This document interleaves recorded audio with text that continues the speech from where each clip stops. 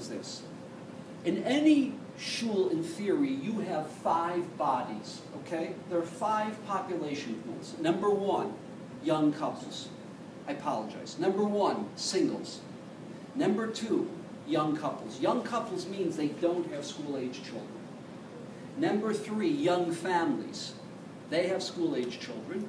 Number 4, empty nesters. You know, empty nesters are the ones who've been paying for education for the last 30 years, who don't have a second home, who don't have a retirement fund because they've been paying chinuch for the last 30 years. Now they're paying for their grandchildren's chinuch, who now finally will have a few bucks they want to give it to the charity they want to give it to.